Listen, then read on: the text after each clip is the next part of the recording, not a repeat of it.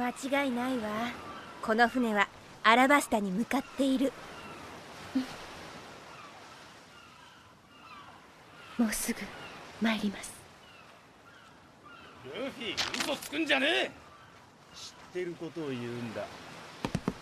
おい、何顔そらしてんだ。ちゃんと俺を見ろ。いやいや、もうほんと何にも知らねえから俺は。じゃあ聞くがな、しっかりアラバスタまで持つように俺がちゃんと配分しといた8人分の食料が夜中のうちになぜ消えるんだ。無駄な抵抗はよせ。てめえはポーカーに向かねえ人間なのさ。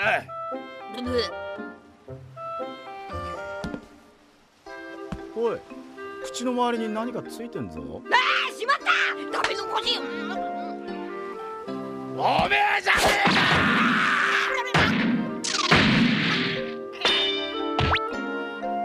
ったく。ああ、ナミさん見ただろ。もう大型ネズミ捕りじゃ間に合わねえ。鍵付き冷蔵庫買ってくれよ。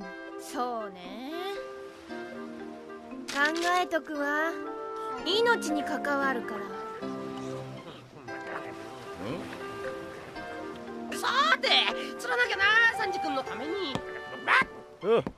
釣れるかい。